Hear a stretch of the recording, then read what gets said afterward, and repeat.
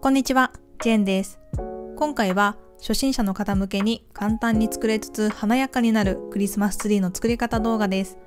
ぜひクリスマスに向けて一緒に作っていきましょう。メンバーシップ限定の動画ではこちらのリアルな質感のツリーやリースが作れるブラシを配布していたり、使い方動画をアップしているので、よかったらそちらもぜひチェックしてみてください。こちらのチャンネルでは初心者の方に向けてノマダスカルプトのチュートリアルをいくつか出しているので、まだご覧になっていない方はぜひチェックしてみてください。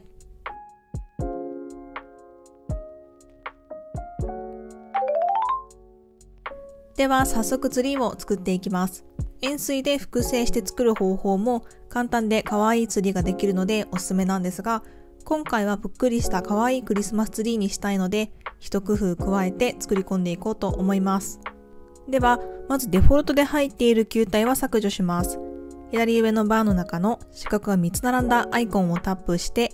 こちらのスフィアにチェックが入っている状態で、上の削除からオブジェクトを消してください。そしたらそのまま左上の追加から UV 球を選択してください。追加できたら一度編集バーから検証をタップして形を決定します。そしたらもう一度追加から円錐を追加します。追加できたら円錐のこのポイントを操作して追加した UV 球ときれいに重なる位置に調整します。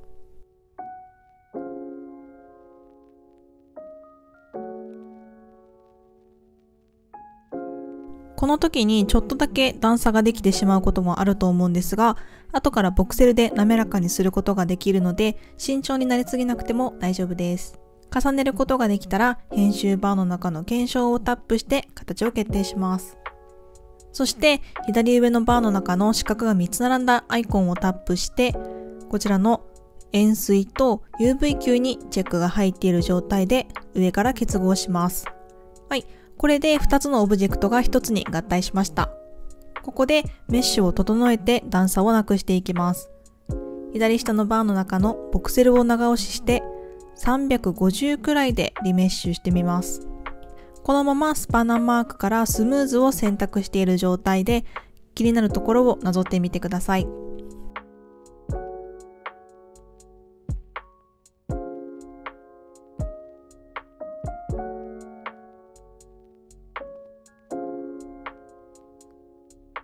はい、これで段差が気にならなくなりました。こういう風に雫型にできたら一度右からの視点に切り替えます。そして左のバーからギズモツールを選択して前後の厚みを少し取っていきます。青い丸をタップしてぐーっと中心に寄せてください。はい、横から見た時にこのくらいの厚みになれば OK です。そしたらこのオブジェクトを複製して木の形を作り込んでいきます。左上のバーの中の四角が3つ並んだアイコンをタップして追加からこちらの放射状というところをタップします。そして上からの視点に一度切り替えてオブジェクトをタップした後にギズモツールを使って横に動かしていきます。こういう風に横にずらしてみると複製された4つのオブジェクトが重なっていたのがわかりますよね。そして今のままだとこういう風にオブジェクトが並んでいるんですが、半回転させて横にした状態でオブジェクトを並べていこうと思います。上からの視点に切り替えて左のバーの中のスナップというこの角度を調整するところをタップしてください。ここをタップすることで90度だけ回転させることができます。この状態でこの緑のアーチの部分をペンでなぞって動かしてみると、こういう風に綺麗に横になった状態でオブジェクトが複製されています。はい。では前からの視点に切り替えてバランスを調整していきます。左のバーの中のスナップはオフにしておいてください。このオブジェクトを使って木の形を作っていくんですが、引きで見た時に末広がりの形にしていきたいので、ギズモツールを使って少しだけオブジェクトを斜めにしていきます。こういう風に一つのオブジェクトを倒してあげると全体的に傾いてくれるので、簡単に末広がりの形を作ることができます。ちなみにこういう風に傾けるとギズモツールも一緒に傾いてしまうので、水平移動が難しい時があるんですが、こういう時は左のバーの中のこちらの回転軸というところをタップしてリセットの中の中央揃えスナップという風に押してもらうときれいに中央に戻すことができます。回転軸を操作したら、こちらの回転軸をしっかりオフにしておくことを忘れないでください。こういう風にギズモツールを使ってオブジェクト同士を近づけてみたり、回転させてお好みの形に近づけてください。こんな感じで距離感を調整できたら、左上のバーの中の四角が3つ並んだアイコンをタップして、こちらのラジアルという部分にチェックを入れます。そうすると編集バーの中にラジアル Y というところがあるんですが、こちらにペンを置いてぐーっと動かすと、複製するオブジェクトの数を変えることができるので、ここを操作することで隙間部分を埋めることができます。はい、私はラジアル Y の数値を9にしてみました。ここまでできたら編集バーの中から検証をタップして、個々結合を選択した状態で、はいを選んでください。それではこのままカラーを塗っていきます。左のバーの中の下から2番目のアイコンをタップして、好きなカラーを選んでください。はい、カラーを選択できたらすべてをペイントをタップしてしっかり反映させます。私は少し明るめでこんな色味にしてみました。ここまでできたら、あとは複製することで簡単に作ることができます。このギズモツールを選択している状態で、左のバーの中のクローンをタップしてください。そして、下に動かしてみると、こういう風に簡単に複製することができます。そして、キー全体も引きで見たときに末広がりにしていきたいので、上の段より一回り大きいサイズにしていきます。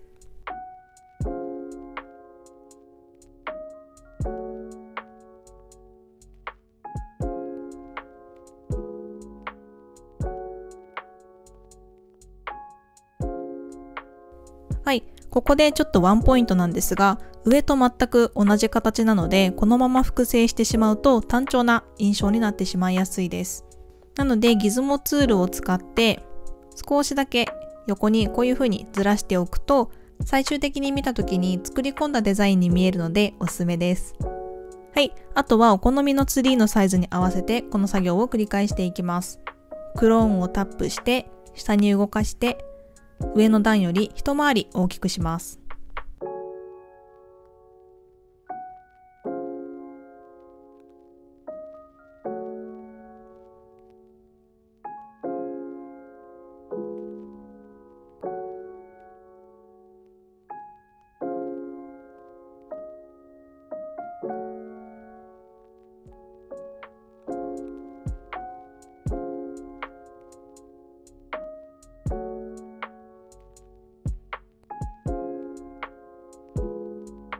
はい。そして最後の段なんですが、ここだけ一つ上の段より少し小さめにしておくと、中の部分がスカスカに見えずに、よりツリーらしさが出るかなと個人的に思ったので、こういう形にしてみました。これでツリーの大部分は完成です。では次に木の幹の部分を作っていきます。左上のバーの中の四角が3つ並んだアイコンをタップして、何も選択されていない状態で追加から円柱を選択します。円柱を追加することができたら、こちらのポイントを動かして木の幹の部分に来るように調整してみてください。はい、こんな感じで大きさだったり太さを調整できたら、編集バーの中から検証をタップして形を決定します。ではこちらも色を変えていきましょう。カラーアイコンから好きなカラーを選択してください。ここまでできたら小さな丸太でできた鉢の部分を作っていきます。もう一度左上のバーの中の四角が3つ並んだアイコンをタップして何も選択されていない状態で追加から円柱をタップします。追加することができたらギズモツールを使って木の幹の横の方に移動させて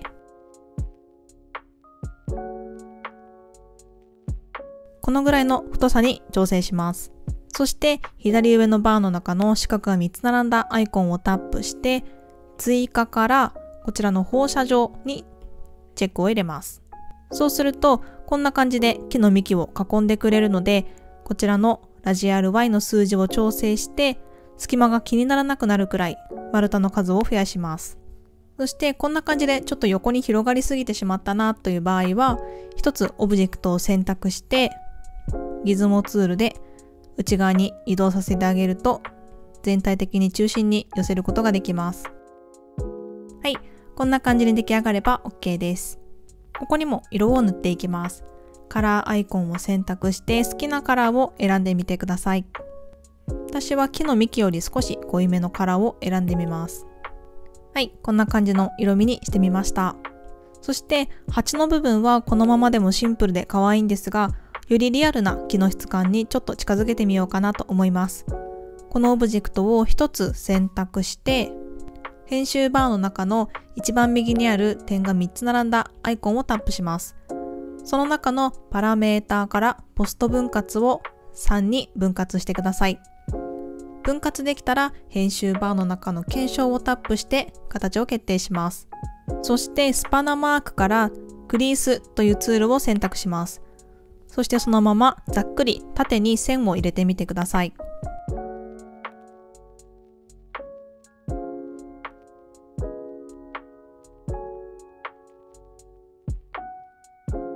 はい、そうするとこんな感じで引きで見た時に意外と木の質感っぽく見えますよね。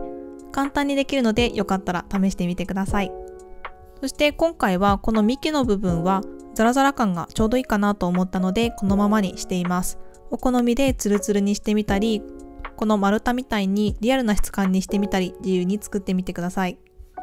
はい、こんな感じでツリーが完成したらこれからたくさんオブジェクトが増えるので、もう調整し終わったオブジェクトはまとめて結合するかグループ化しておくと管理が楽になります。左上のバーの中の四角が3つ並んだアイコンをタップして、私はすべて調整し終えたので、すべてチェックを入れて結合していこうと思います。全部にチェックを入れたら上から結合をタップします。はい、結合できたら分かりやすいように名前も変えておきましょうか。シーンの中の一番右にある点が3つ並んだアイコンをタップして、名前から好きな名前をつけてください。はい、これでクリスマスツリーの部分は完成です。では、てっぺんの部分に飾り付ける星を作っていきます。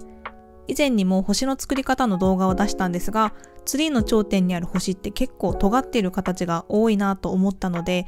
今回は前回とはまた違う方法で作ってみようと思います。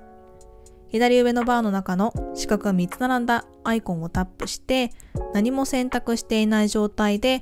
追加から円錐を追加します。追加できたらバランスを調整しやすいようにツリーの上の方に移動させます。ギズモツールを選択して矢印で動かしてください。移動することができたら編集バーの中の一番右にある点が3つ並んだアイコンをタップして円錐トポロジーの中の序算 X というところを4に変更します。はい、こんな感じで変更できたら編集バーの中の検証をタップして一度形を決定します。そうするとこんな感じで鋭い形になりました。では星の形に作り込んでいきます。編集バーの中の四角が3つ並んだアイコンをタップして追加からこちらのピンクのゾーンの中の放射状をチェックします。そして編集バーを見てみるとラジアル Y の部分が4になっているんですが、こちらを1に変更します。そしてラジアル Z という一番右の方を5に変更してください。そうするとこんな感じでオブジェクトが離れてしまう場合があるんですが、こういう時はオブジェクトを一つタップしてギズモツールを使って真ん中に寄せると簡単に近づけられます。そしてこんな感じで隠れてしまう場合は複製された5つのオブジェクト全体を動かしたいので、シーンの中のラジアルと円錐のオブジェクト、この2つにチェックを入れてギズモツールで動かします。はい、こんな感じにできれば OK です。少し浮かせてみても可愛いなと思ったのでここに配置してみます。そしてちなみになんですが、この5つのオブジェクトが離れすぎてしまっていたり少ししか重なっていない場合は滑らかにした時にここにぽっかり穴が開いてしまうので、中心部分はこのくらい重なるくらい中心に寄せて OK です。ここまでできたら中心部分を滑らかにしていきたいので一度結合してメッシュを整えます。左上のバーの中の四角が3つ並んだアイコンをタップしてラジアルと円錐2つにチェックを入れたら上から結合をタップします。そしたらそのまま左下のバーの中のボクセルを長押ししてだいたい200くらいでリメッシュしてみましょうか。はい、リメッシュできたらスパナマークからスムーズを選択して全体を滑らかにしていきます。はい、こんな感じで表面が滑らかにできたらギズモツールを使って引きで見ながら星のバランスを調整してみてください。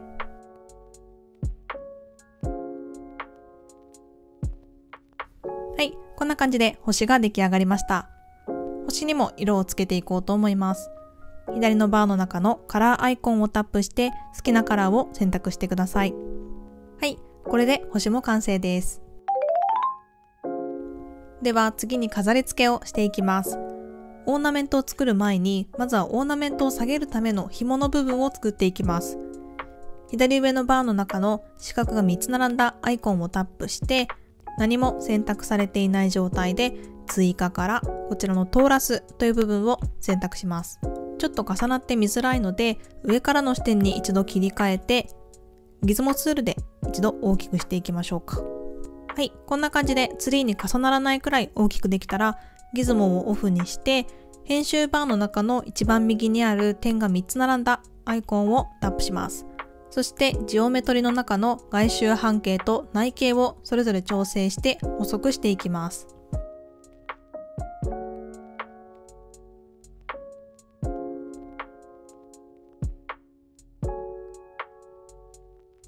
はい、このくらい細くできたら編集バーの中から検証をタップします。そしたら前からの視点の状態にして、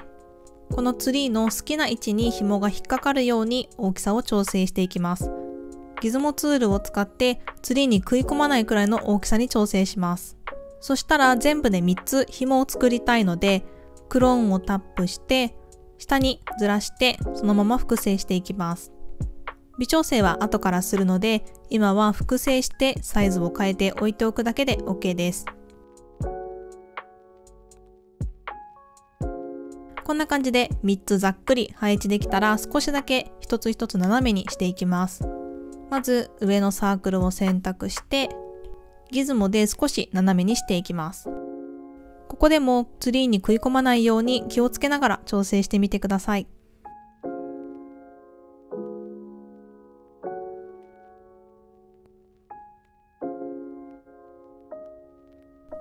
上のサークルを調整できたらあとの2つもバランスを見ながら斜めに動かしていきます。こういう風に交互に斜めにしていくのがポイントです。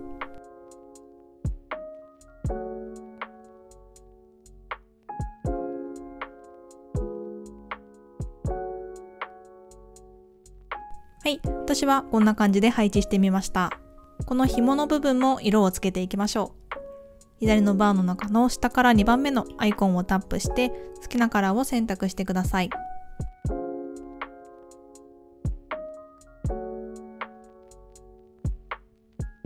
はい、私はこんな感じで星と同じカラーにしてみました。では早速オーナメントもつけていきます。今回は簡単に作れつつ華やかにできるデコレーションをご紹介します。ではまず左上のバーの中の四角が3つ並んだアイコンをタップして何も選択していない状態で追加から UV 球を選択します。そして今のままだとツリーに重なってしまっているのでギズモツールを使って横に動かしていきます。はい、こういう風に操作しやすい場所に持ってこれたら編集バーの中の一番右にある点が3つ並んだアイコンをタップしてこちらのパラメータのポスト分割を3に変更してください。分割できたら編集バーの中の検証をタップして一度形を決定します。そしてこの時点でまずカラーを塗っていこうと思います。左のバーの中のカラーアイコンをタップしてシルバーの色味に仕上げます。こういう風にメタリックの質感を強くするとよりオーナメントらしさが出るのでおすすめです。はい、こんな感じでシルバーの球体ができたらこちらを一度複製します。左のバーの中のクローンをタップして右に出してあげます。そして複製したオブジェクトの方は赤色に仕上げていこうと思います。こんな感じでシルバーの球体と赤色の球体を並べてみました。この2つのオブジェクトを作ることができたら左上のバーの中の四角が3つ並んだアイコンをタップして今作ったこの2つのオブジェクトを選択します。そしたらそのまま追加から放射状というところを選択します。放射状をタップして上から見てみるとこういう風にツリーを囲む形になっています。そして今こういう風に見ていただけるとわかると思うんですが、赤色のオブジェクトが外側に出てしまっていますよね。なのでこの赤色のオブジェクトを一つ選択して、ギズモツールを使ってシルバーの間に来るように調整してみてください。はい、こんな感じです。そしたら左上のバーの中の四角が3つ並んだアイコンをタップして、こちらのラジアルとシルバーと赤色の球体それぞれをすべて選択して、内側にぐーっと近づけます。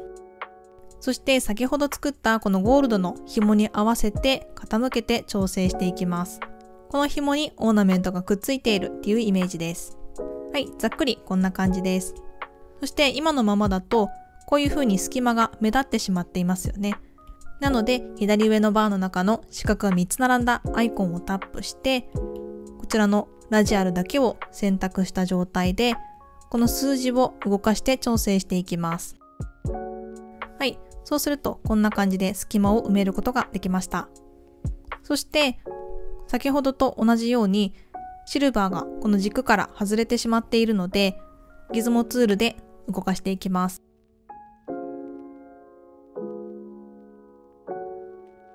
こういう風に赤と並べてみても可愛いですし、あえてずらしてみても結構可愛いのでおすすめです。私はこのずらした状態がすごく可愛いなと思ったので、あとの2つもこういう感じで仕上げていきます。左上のバーの中の四角が3つ並んだアイコンをタップして、このラジアルと赤の球体とシルバーの球体3つを選択します。この3つのオブジェクトを選択している状態で、ギズモツールを選択します。この状態で左のバーの中のクローンをタップして複製します。そして次はこの真ん中の紐につなげたいので、ぐーっと下に下げて、この紐につながるように大きさを調整します。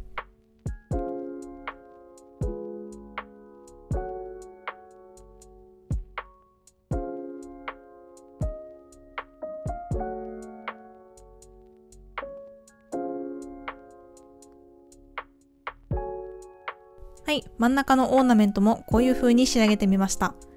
真ん中のオーナメントの部分はシルバーはもう少し大きくても華やかになって可愛いかなと思ったので、大きさをちょっと調整してみます。シルバーを選択してギズモツールで少し大きくしていきます。はい、こんな感じですね。では下の方にもオーナメントを付け足していきます。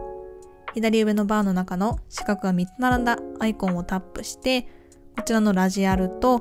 赤の球体とシルバーの球体を選択して、左のバーの中のクローンを選択します。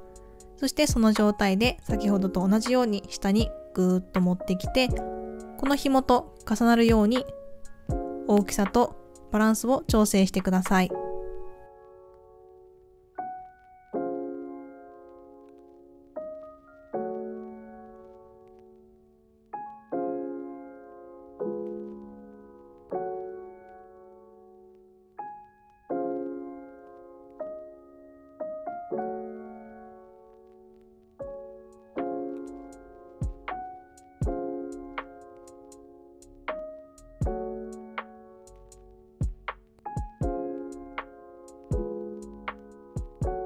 はい、下の段はこういう風に配置してみました。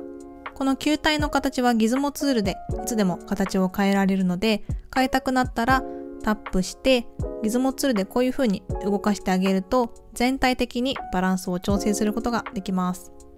引きで見た時にちょっと上の段が少し寂しいかなという感じがしたので、ちょっとだけシルバーを大きくしていきます。はい、最終的にこんな感じにしてみました。そしてこういう風に見てみると下の部分が少し寂しいかなという感じがしたので、少し積もった雪の部分を作り込んでいこうと思います。スパナマークからこちらの壺の形をしたレイズを選択してください。そして視点がしっかりフロントになっていることを確認したら、左のバーの中を表示からパスに切り替えます。はい、こんな感じで対称線と中央の真ん中の位置を調整できたら、上の方が少し盛り上がった形を作っていきます。はい、こんな感じにできたら緑の丸をタップして見えるようにしていきます。こんな感じで形が整えられたら、編集バーの中の一番右にある点が3つ並んだアイコンをタップして、ポスト分割を3に変更します。そして検証をタップして形を決定してください。そしてこういう風に視点を変えてみるとかなりずれてしまっているので、この雪の部分を選択している状態でギズモツールを使って真ん中に移動させます。はい、こんな感じで中央に持ってこれれば OK です。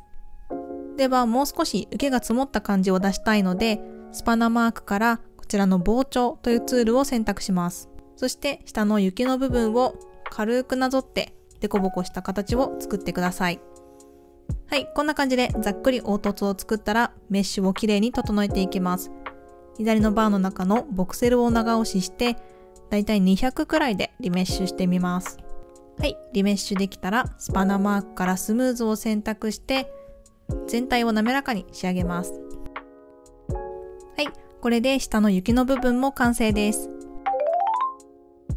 ではこの辺も少し豪華にしたいのでキラキラを足していこうと思います。左上のバーの中の四角が3つ並んだアイコンをタップして何も選択されていない状態で追加から UV 級を選択します。そして今重なっている状態で見づらいのでこの辺に移動させてみようと思います。ギズモツールを使って操作しやすい位置に持ってきてください。はい、こんな感じで移動させることができたらギズモをオフにして編集バーから検証をタップして一度形を決定します。そしたらこの状態で右上のバーの中のこちらのミラーのアイコンをタップしてください。そして方法という部分を見てもらうと今ワールドにチェックが入っている状態なのでこちらをローカルに変更します。方法をローカルに変更することができたら平面の部分を X をオフにして一番右の Z をオンにします。そしてこのラジアル Z という部分を動かしてこちらの数字を4に変更してください。ここまでできたらスパナマークからドラッグツールを選択して左のバーの中の対象をオンにします。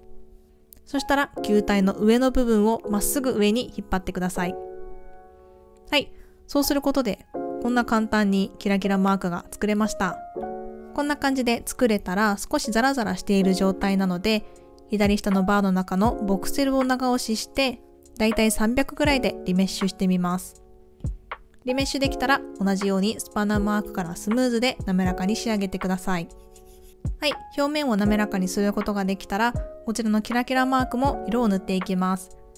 カラーアイコンをタップして好きなカラーを選んでください。はい、ここまでできたらギズモツールを使って少し斜めになっているのでバランスを調整しながら大きさも小さくして散りばめていきます。はい、こんな感じで一つ配置できたらこのまま左のバーの中のクローンをタップして左側にも追加します。そして小さいキラキラも足していきたいのでもう一度クローンをタップして一回り小さいサイズを作ります。これをもう一度クローンをタップしてここにもつけてみましょうか。はい、こんな感じで雪とキラキラマークを足しただけでかなり華やかになりましたよね。ではこれから撮影に入る前にしっかり背景も作り込んでいきます。今回はキラキラが目立つようにしていきたいので背景は暗めにしてみようかなと思います。まずライトを先に追加していきます。左上のバーの中の太陽マークをタップしてください。そうすると真ん中にライトという項目があるのでこちらのライトを追加から選択します。そして太陽マークを動かして好きな位置に移動させてツリーが照らされるように調整してみてください。はい、一旦こんな感じで調整してみました。ライトは後からでもこの強さだったり位置を変えることができるのでまずはざっくり配置する形で OK です。では背景を暗くしていきます。左上のバーの中の右から2番目にある写真のマークをタップしてください。そして環境というところにチェックを入れます。環境にチェックを入れたらブラーと露出が0になるように設定してください。そうすると真っ暗な背景を作ることができます。そしたら照らした光がふわーっと光るような表現をしたいので少し加工を加えていきます。左上のバーの中の右から3番目にあるこちらのアイコンをタップします。そして一番上のポストプロセスというところにチェックを入れてスクロールするとブルームというところが出てくるので、こちらにチェックを入れます。そしてこの強度というところを動かして、お好みの光の柔らかさになるように調整してみてください。こちらのブルームを調整することができたら、反射にもチェックを入れます。はい、これで加工は OK です。ここまでできたら、撮影とプロジェクトの保存までしっかりやっていきます。撮影自体はこの画角の状態で撮ることができるので、お好みの視点にこういう風に指で動かしてみてください。だいたい画角が決まったら、左上のバーの中のフォルダマークをタップして、一番下にスクロールします。そうすると、レンダリングというところが出てくるので、こちらの最終サイズを今回はカスタムにして四角い画像で書き出していこうと思います。カスタムにチェックを入れたら、PNG を書き出すをタップしてください。はい。そうするとこんな感じで簡単に書き出すことができました。このままで閉じてしまうと写真アプリには追加されていないので、右上のバーの中の抽出マークをタップして画像を保存からしっかり写真フォルダに追加してください。この状態で完了をタップすると前の画面に戻ることができます。では、このまま一番上の方にスクロールしてプロジェクトの下の保存をタップしてください。ここからプロジェクトを保存することができるので、好きな名前を入れて保存しておきましょう。はい。こんな感じでプロジェクトの下にしっかり画像が出てきたら、きちんと保存されているということになります。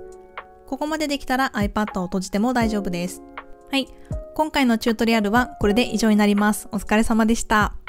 もし今回の動画が参考になった方は、高評価とチャンネル登録をぜひよろしくお願いします。もし分かりにくいところだったりリクエストなどあれば気軽にコメントしてください。最後までご覧いただいてありがとうございました。